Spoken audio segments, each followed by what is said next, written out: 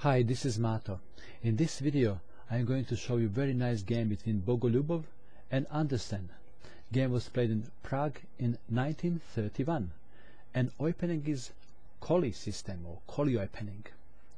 White started with knight f3, knight f6, d4, b6, e3, bishop to b7, bishop to d3.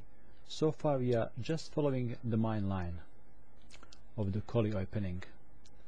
Bishop e7, knight from b to d2, d5, knight e5, castling kingside, b3, Colle Zuckertot, c5, bishop to b2, knight from b to d7, queen to f3, and the main line is c takes d4. Instead black played rook to c8, and now white played rook from a to d1, lining rook with a queen. That's why black played queen to c7, queen to h3. You can see that bishop and the queen are aiming at h7. Bishop d6 was played, knight takes on d7, queen takes on d7, and let's pause for a moment. From this moment, with next move, white started winning combination.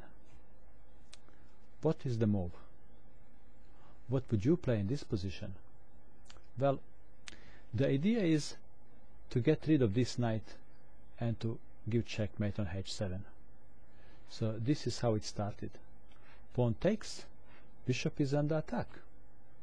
So black captured the pawn. Next move is bishop takes f6, removing the defender of h7, and after black captured the bishop, of course, queen h7, checkmate. Very nice finish. Thank you for watching this video. I hope that you enjoyed it, and I wish you good luck with your chess.